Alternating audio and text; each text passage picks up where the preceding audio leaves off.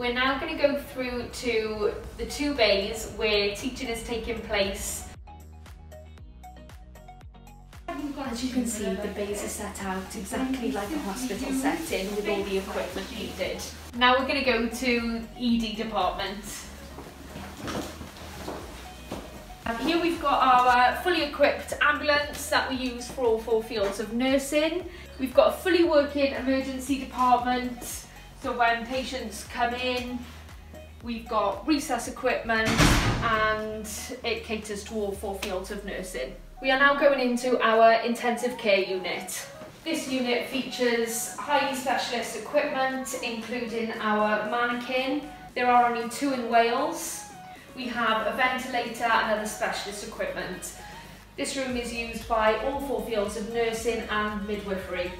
Now we're going to head to the paediatric unit. You can see it's set out exactly as it would be in clinical practice with all the necessary equipment. This is our paediatric intensive care unit. It's complete with the mannequins, the one-way window with the controls for the mannequins, so it replicates what you would see in clinical practice. We're now going through to our maternity unit.